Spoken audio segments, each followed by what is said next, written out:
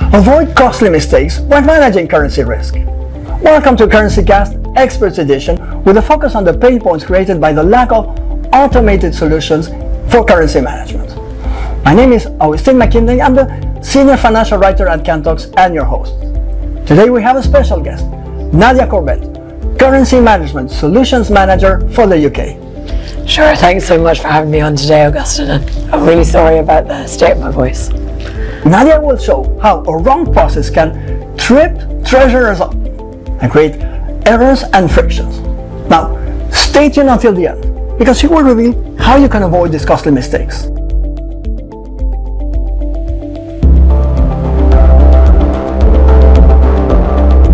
Nadia, welcome to CurrencyCast. Tell us more about these costly yet completely avoidable mistakes that you see every day in your interactions with customers and prospects when it comes to currency risk management processes. Thanks. So, imagine you're the treasurer in charge of taking hedges, and you're told that the group is facing serious financial losses because you took a hedge that turned out to be based on an incorrect invoice that totally skewed the figures. Really? Now, how's that even possible? It happens. The case I'm thinking of, the treasurer received month-end totals from the business units for his balance sheet hedging program. Because he only received the aggregated amount, he was unable to spot the erroneous invoice. In this case, it was raised in the wrong currency. He took an inappropriate hedge. It was exactly what he was supposed to do based on the information that he had, but that's very hard to explain when there's such a big financial impact. It's all about the process and the workflow, isn't it? Now, you'll tell us more about that in a couple of minutes. Meanwhile, I can't wait for the next horror story. We've got time for another. Here, the treasurer takes hedges based on forecast and tries to allocate them to individual transactions. This is done on a monthly basis in order to give results to the commercial team. But at the end of the period, retrospective changes may be required. For example, if the forecast was inaccurate.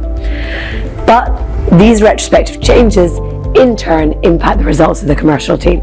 It's a lot of work for the treasurer, and on top, it creates a lot of friction between the departments.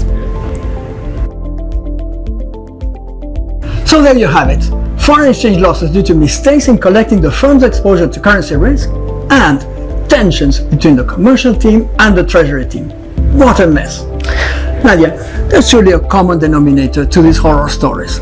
Ideas that come to mind on the proper way to run the FX workflow, problems with traceability, and why not, the dangers of the siloed approach to currency risk management. Tell us a little bit more about that and what the solutions are. Absolutely. Listen, it's critical that risk managers understand that there's more to a sound currency risk process than just saving a few pips on the cost of execution.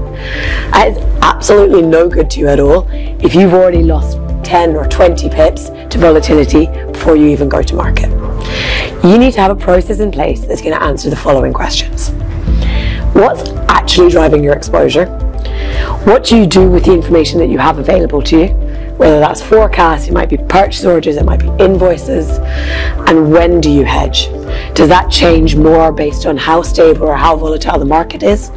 Or does it, in reality, change more depending on what your team has going on in any given week? Let's discuss traceability. As we define it at Cantox, traceability is the fact that along the journey from entry to position, to operation, to payment, each element has its own unique reference number. Nadia, how can traceability help treasurers avoid costly mistakes? Insufficient traceability pervades every aspect of the FX workflow. Take aggregation.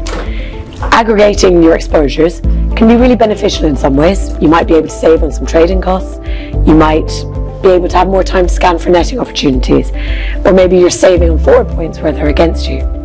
But in the absence of perfect traceability, you're going to be very hard pushed to accurately calculate your profit margins, whether it's on individual transactions, even whole product lines. So you're losing key management information. Which takes us to our final point. What about those silos that we hear about all the time? Different teams within the company, the accounting team, the purchasing managers, the finance team that do not necessarily understand each other's concerns. Is that for real? And to what extent is this a problem? Yeah, it happens all the time. Take even just a small example of an inadequate FX rate feeder used for pricing.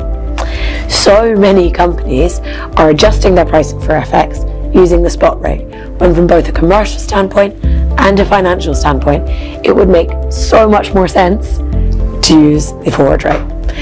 Or what about a company that's updating their prices for FX on a daily basis if they have low margins, sometimes a weekly basis, sometimes even a monthly basis? Often they're compensating with overcautious markups, which are actually impacting their competitivity in increasingly price-sensitive markets. And just a small optimization within the Treasury Department would have commercial benefits across the whole organization. All right, Nadia, thanks very much. It's fair to say in conclusion that the mistakes pointed out by Nadia show a failure to consider currency management as a strategic priority in terms of protecting and enhancing the company's ability to produce long-term cash flows. Here, currency management automation solutions can help members of our Treasury team A.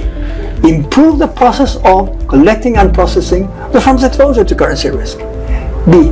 Achieving perfect end-to-end traceability, and C. Removing those silos that create unnecessary tensions between teams. Nadia, thanks a lot again, and see you next time.